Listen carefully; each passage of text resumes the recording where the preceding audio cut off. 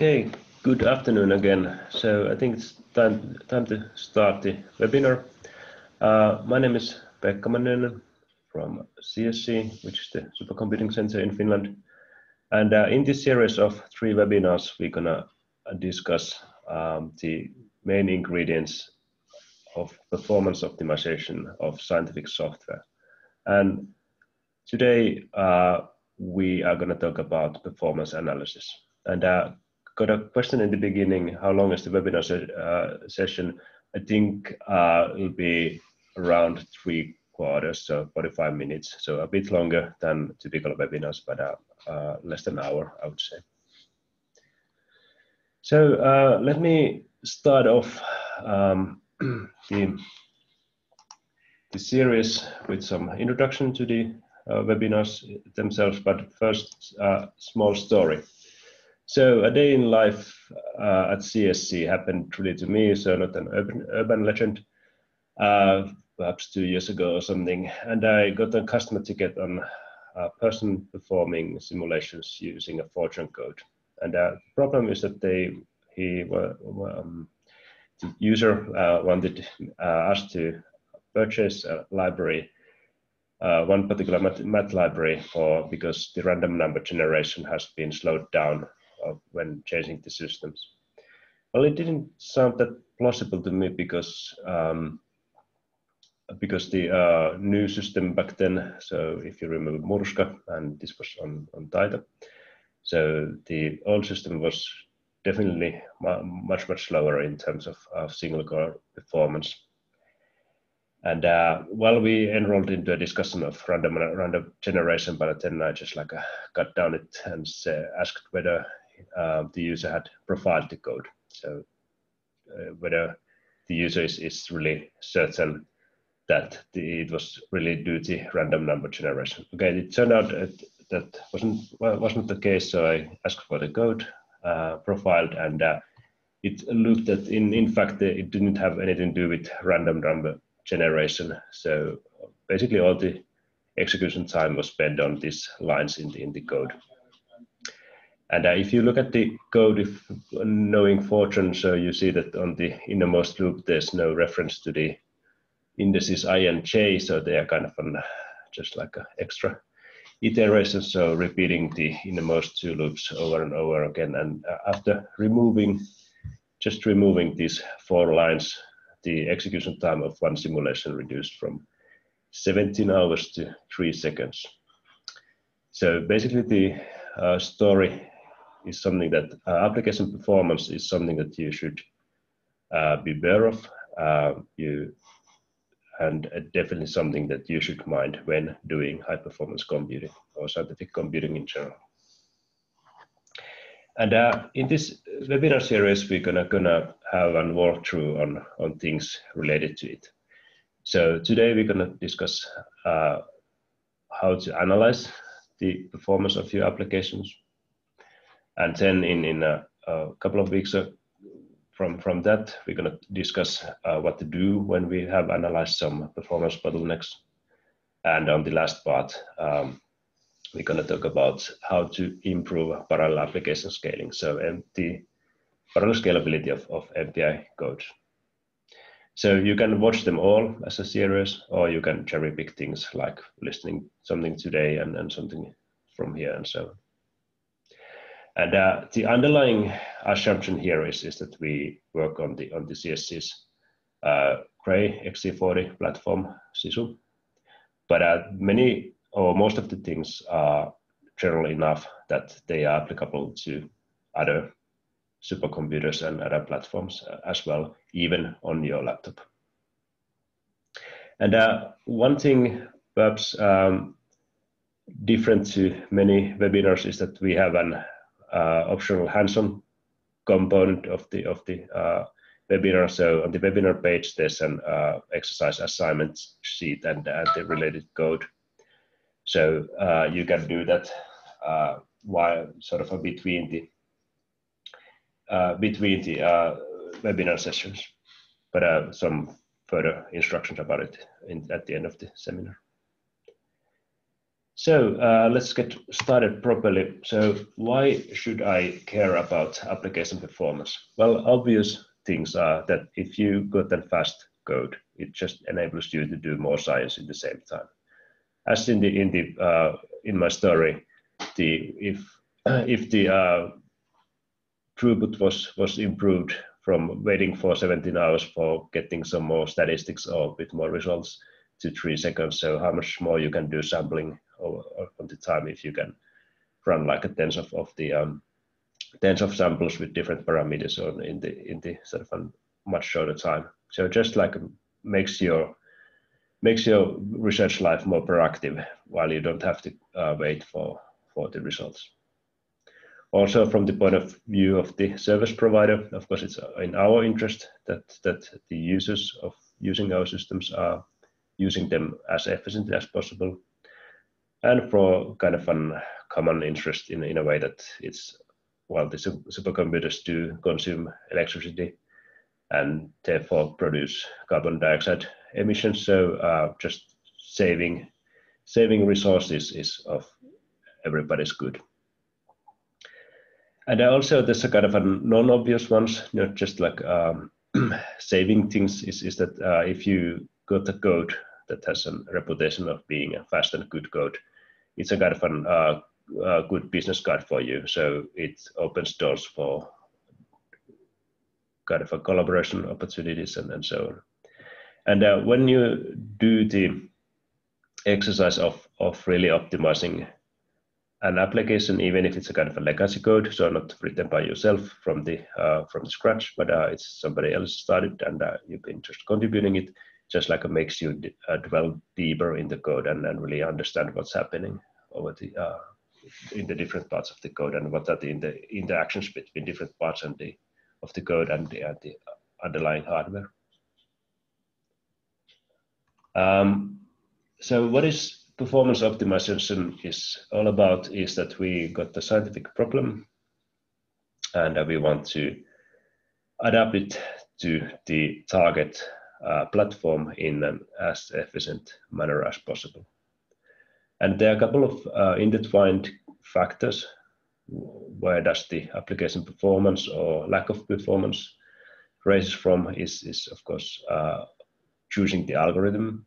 So what kind of an computational method you are using for the same thing. So you can cast things in a way that they may be scaling in terms of the problem in a different manner. There may be trade-offs, but you just like need to know your case such that you pick the best possible algorithm. And once you have the kind of the paper and pen stuff done, so it's all about the implementation and the implementation efficiency. There are a couple of factors for the performance. So how well you use the processing unit, so whether you're employing the cycles, the vector units, so on. The memory hierarchy of the CPUs is extremely complex, so it really does matter how do you do the memory reference. So if you refer to a memory location, there's a lot of considerations there. How efficient is this reference? And I'm talking about supercomputers here. So we have another layer of complexity in terms of parallelism. So does your code scale, and does it scale as good as it can? And last but not least mentioned here is how do you do your file I/O? So typically in high performance applications, that's a very, very typical bottleneck, that many things are basically in shape, but the file I/O kills everything. And these things is something that we start to first analyze, perhaps identifying the bottlenecks, and then talking about some tips and tricks how to hopefully alleviate these bottlenecks.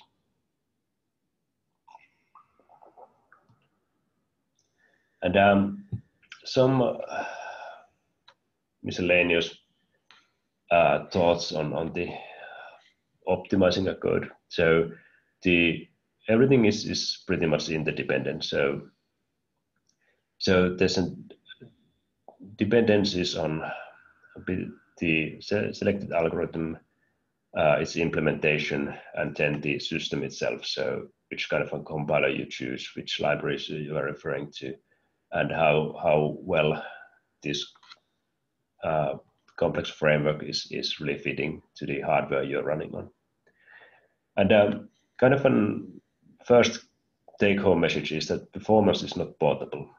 So some things are kind of universally faster, but many things are related or dependent on what kind of a platform you're running. So some things may be faster on a CPU family, and then there's a next generation CPUs coming, and then the selections are not optimal anymore.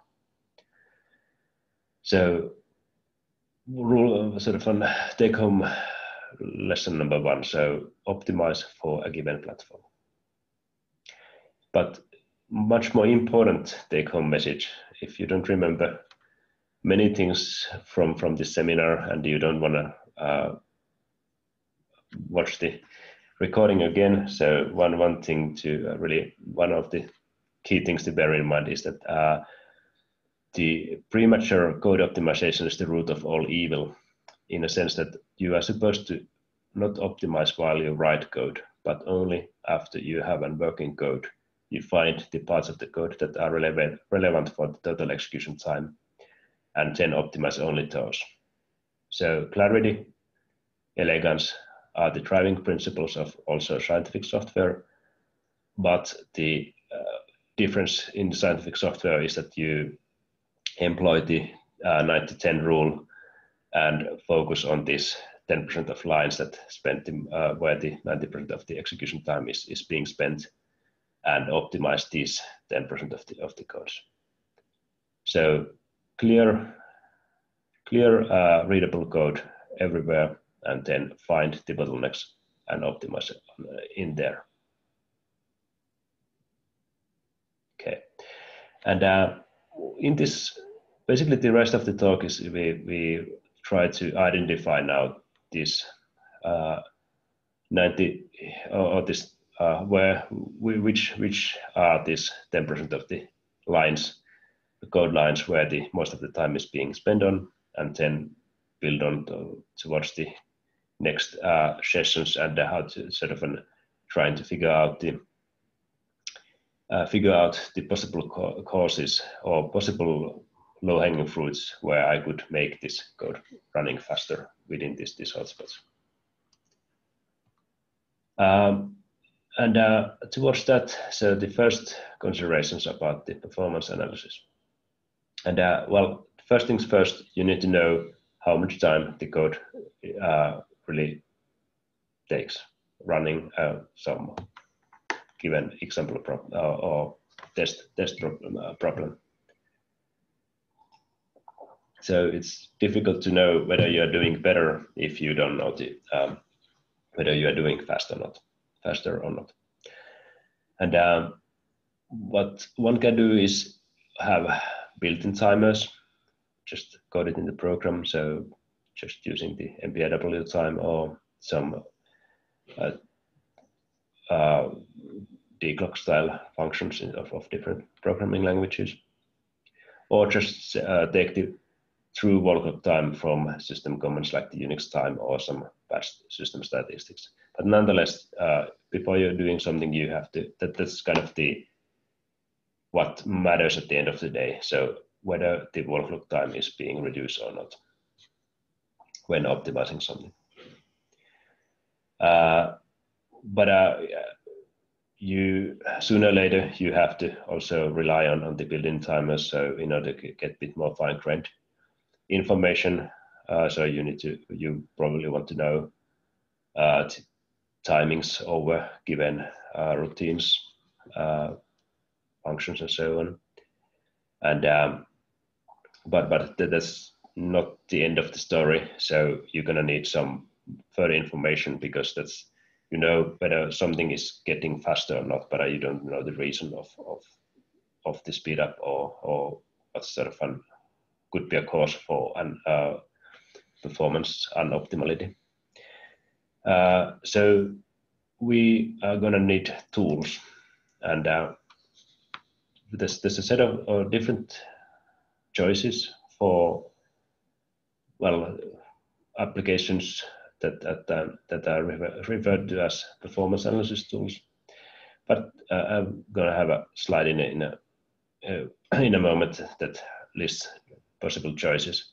But all of these mentioned tools work in a pretty much the same philosophy.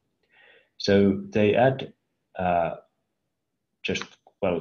the analysis tool, so the application adds into your application, into your code, adds some special measurement code to the binary that you have built. And once you have this kind of an instrumented binary, so that has mangled by the analysis tool, so you run it, and then this instrumentation makes it to collect information, what did happen during the runtime of the application. And we talk about profiles, so what kind of an events, how much of certain events did happen over the execution time, or we can sometimes able to record the whole trace, so what did happen on a given timestamp during the execution. And then these tools, once they have this measurement data that's not readable by humans yet, but these same tools will provide you some kind of an analysis reports, perhaps text-based or some kind of an with some kind of a GUI information. And the often used, I don't know if this is a comprehensive list or not, but some pointers for you. So the Cray XE platform, Sisu, has a really nice tool kit, one of the most advanced. It's called the Cray Cray Performance Analysis Tools. The documentation is online, but also when you're logged on Sisu, you just type man intro _ Cray, but you're gonna get this kind of a starting point for man pages, and it has this kind of an interactive documentation, also the documentation utility inbuilt. Other alternatives that you can install yourself on your own computers, not directly available on Sisu, are known as something pretty old and famous software called Scalaska. It's an open source alternative. Paraver is something that comes from Barcelona Supercomputing Center, also an open source alternative. And Intel has its own proprietary tools that have a reputation of being quite advanced. So there are alternatives in around. The exercise that I'm going to give is going to use or introduce you to using the Cray. But like I said some time ago, is that most of these tools do work according to the same philosophy. So basically, you will be able to get the same information no matter the selection of the tools. There may be, of course, differences in how they work, perhaps even so how they perform on how good they are in analyzing a given performance bottleneck. But nonetheless, so there's an information. There's a couple of general rules of thumb in analyzing the performance that I'm going to walk through in the rest of the talk. And the first thing is that after the sort of the zeroth order information, that's the application timing. The next information what you're going to need for doing anything related to performance is to determine which routines, so functions, and if you're a Fortran guy, so subroutines and so on, consume the most of the execution time. So what is the relation or kind of an proportional intensity of this different user or functions? You don't have the user functions, maybe something that you have written yourself, or it's something if you call for a library, numerical library or something else. So whereabouts in the code the timing is being spent. So never ever think of an application such it should be somehow evenly distributed over the code. So there will be hotspots in every single application. So some lines of code just executed, or the time is being spent on some parts of the code than the other ones. And this is something that's pretty hard to hardcore or sort of build your. Well, you can do it just by programming on your application, but it's much more convenient to use this previously mentioned performance analysis tools for recording this profile. And that typically is that you recompile or relink the code, so instrumented with this application, and then do one or more runs in order to get the profile and get the profile in a bit further information about the profile. And you can do profiling in two manners, or even combining these. So one is lightweight option is just doing sampling, so just checking what happens in checking the stack in every millisecond and see count, just like do statistics or sampling over the code. And it's pretty lightweight and doesn't interfere the code, but maybe that if the sampling rate is not dense enough, maybe some important information may be just like being slipped. So small functions that in fact have an important role in the performance, but the sampling did just never hit them in a sort of an when they happened. So you may have a variation from a run to another when doing sampling. The heavyweight option is called tracing. So all functions or selected functions are being traced. So it records when the program enters and routine and when it exits it, and so you really get the proper timestamps for all events in the program. But it's more intrusive, may cause more overhead, and also may produce too much data when we are talking about big applications and big runs. And the tools that I mentioned are able to do both of these, and Cray is able to do kind of a combination of these two approaches.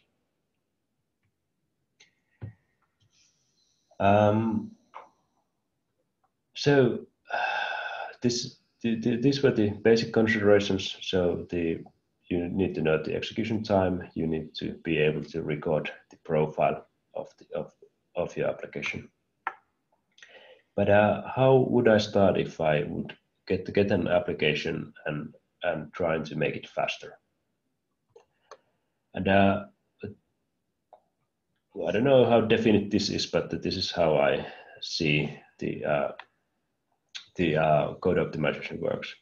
Is that we find a good test case. I will elaborate all of these points with the upcoming slides.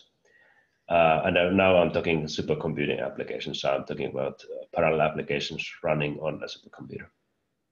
So I want to know what are the limits for the scalability of the application, and also once having the kind of the limits of the performance, I want to start analyzing and understanding the performance if there's something I could do to improve it.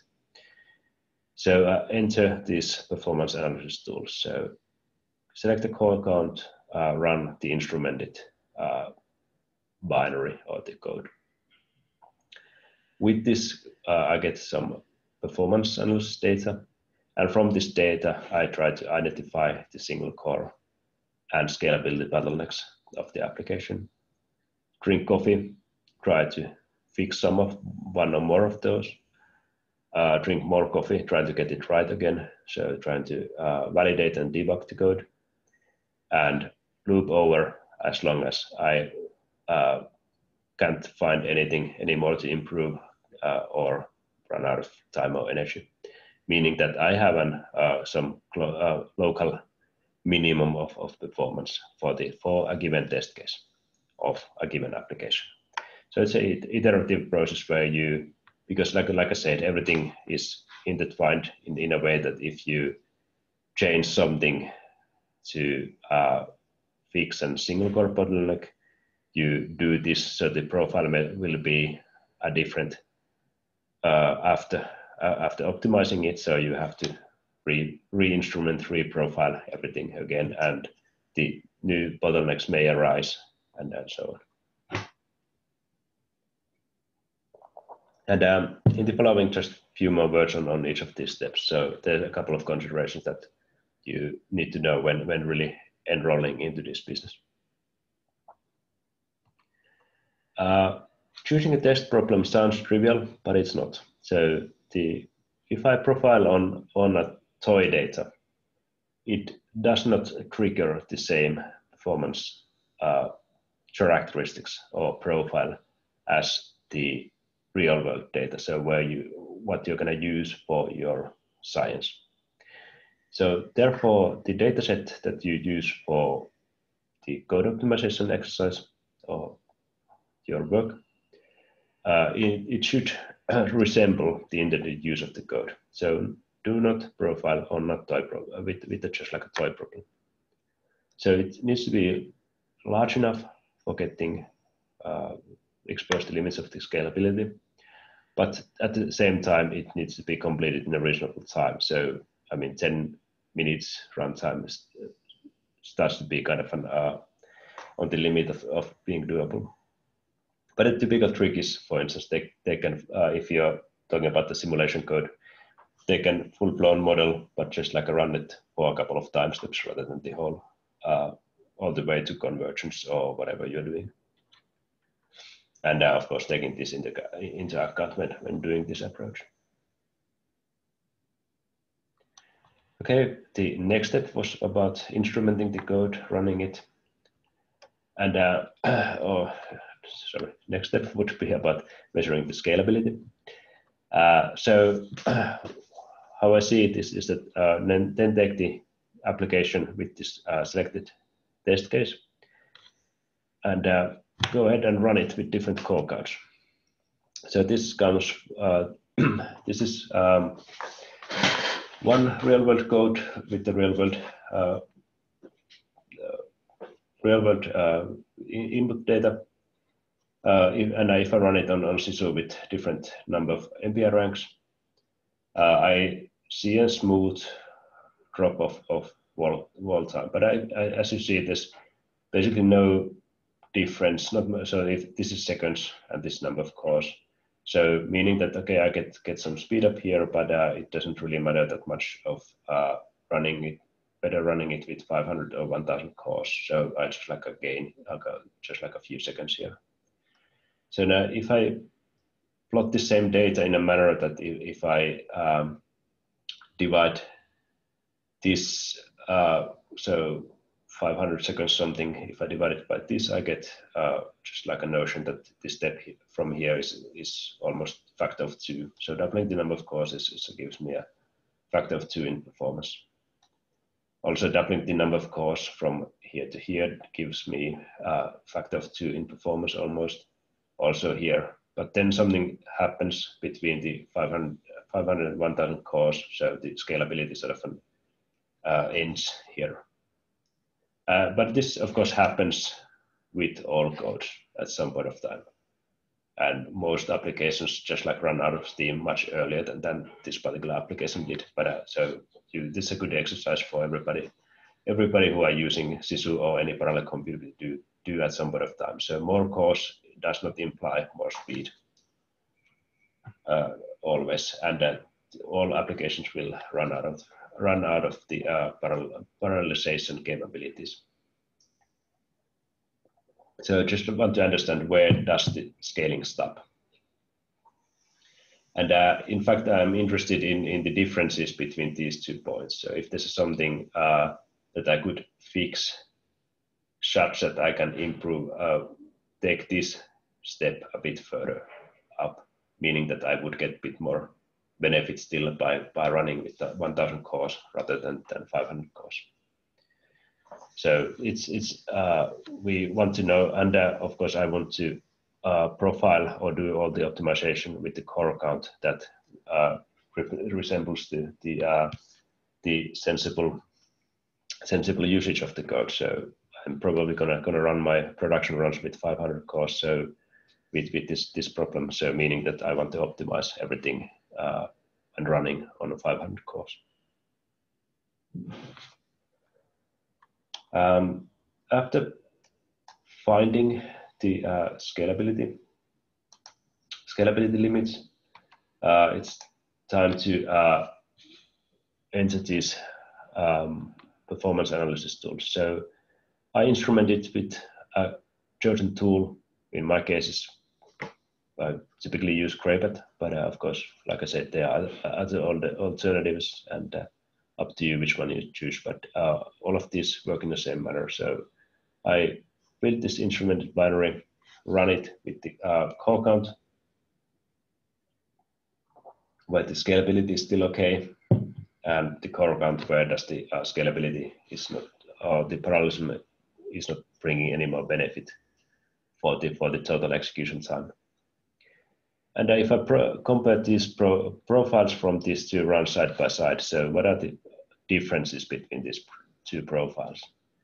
And in this information lies the reason for the scalability bottleneck that I may or may not be able to remove. But if I am, it means that I can incorporate or employ, harness more parallel core, or more parallelism, meaning cores, meaning that I'm gonna get a bit faster again when doing the production runs. The next step is the same, take the same data from these runs. So the core count where the scalability is still okay. And try to understand what's the, how well these hotspot routines of this profile are performing. So I want to focus on the routines that consume the significant or sort of most of the total time. So if it's less than 5% of the execution time, don't matter. So just focus on the ones that do matter in terms of the total execution time. And sometimes I can see right away what's the, if there's an issue in the code. Like in the beginning, it was pretty obvious. In the story in the beginning, it was pretty obvious that, okay, I'm just like doing looping over in vain for way too many times. But if there's no kind of mistakes in the code, and I still would like to fix or improve something, I would like to get a bit more information. And this is something we're gonna talk about in the next webinar a bit better, but just like some name dropping here. So whether something called whether I'm using, for instance, the fast cache memories as efficiently as possible. And also it's interesting to and important to look what did the compiler tell you. So also the compiler reveals quite a lot of what kind of an optimization the compiler did. So from this compiler output, and not from the performance analysis tools per se, but just from the compiler, I can already go in and read whether, say, hotspot loops are being vectorized or not. Also, it's possible to determine from the performance analysis toolkit data whether, for instance, expensive math operations are taking a lot of time, like the exponentials and hyperbolic functions and so on, as the math operations are definitely not equal in terms of the cost. So this kind of an experiments will be run. So you need a couple of profiling runs or these analysis runs in order to collect all this information. But once you have it, it's possible to identify different kind of fingerprints and then plan the corrective actions accordingly. And these fingerprints are, for instance, seeing low cache utilizations. That's something if I see numbers like not utilizing the L1 cache 100%, it means that there's something that I likely can fix and therefore improve the performance. If the compiler output tells that the vector instruction usages or the hotspot loops are not being vectorized, it just like gives trace for something that you can improve or likely can improve or make it faster. And also it can be that these expensive math operations are high up in the profile, meaning that there are some tricks known as strength reduction that we can play in order to make the code faster. So just at this point of time, just perhaps some notes to myself what could be an issue, giving a try for it, and then seeing whether it helped or not. Also from the same data, performance analysis data, we can try to find similar fingerprints for the parallel efficiency of the code. So comparing these two profiles, one may be able to see that in fact the computational routines are getting faster and faster, but the MPA, the proportional MPA time is just like increasing, such that the code is not doing nothing but MPI anymore. And there's a different kind of reasons for this kind of a fingerprint, and this is something we're gonna elaborate more on the third part of the webinar. Also, you can see, well, like I said, there's a different kind of fingerprints that should ring us a bell and see where does the performance bottleneck is being located.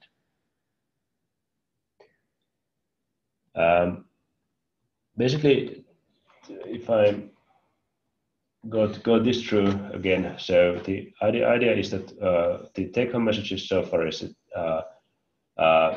for optimizing a scientific application.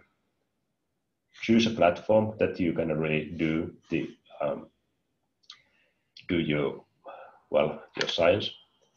Select the test case for this optimization work that resembles the intended usage of the software. Find the scalability limits of the program. Of course, if you are running a single core application, so serial application, it doesn't apply, but then you do the other steps here, meaning that you have to instrument and run it with performance analysis tools. So you need to be able to profile the code. And from this profiling data, identifying the single core bottlenecks, finding these different fingerprints. Perhaps if you're running a parallel application, finding the parallel scalability bottlenecks.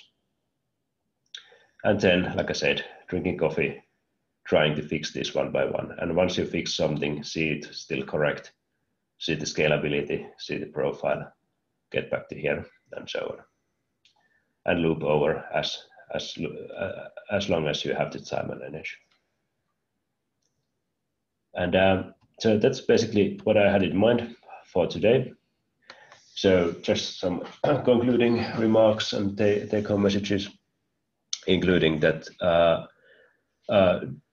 you really need to profile the code using external tools before optimizing anything. So optimizing while you write the code is really sort of a calling for a disaster in a way of very obscure code. So there's an old proverb of premature code optimization is the root of all evil. Also, if you don't profile, as in my story in the beginning of the talk, you probably can't find by inspection what it's all about. So the user of the code I mentioned was certain it's all about slow random number generation, and it didn't have anything to do with random number generation of the performance issues there. It was just like a silly mistake in the code. So you really need to resort on tools, the performance analysis tools, before optimizing anything. And profile it yourself. So do not believe somebody who has profiled the code like some time ago, because many things may have changed. So just like work on the current version of the code using the data you are going to use, using the system that you are going to use. Meaning, like I said, so profile the code on the hardware you're going to run it. Because the bottlenecks will be different between your laptop and the Cray XC supercomputer. So if you're going to run on your laptop, profile it on your laptop. If you're going to run it Sisu, run it on Sisu, or profile it on Sisu. And using good test case that makes sense. And every time you change something, make a new profile, because it will be changing. So that's it, folks, for the first part. So you, like I said in the beginning, there's an option of doing some hands-on. So this was pretty general considerations on purpose.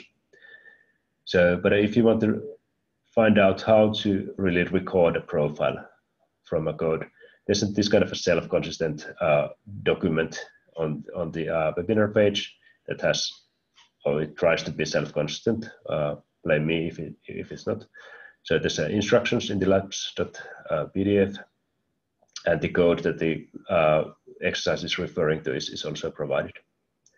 So it basically now on the first 4 sections, the idea is just like basically record the profile of the application, and in fact fix one mistake in the code from the beginning.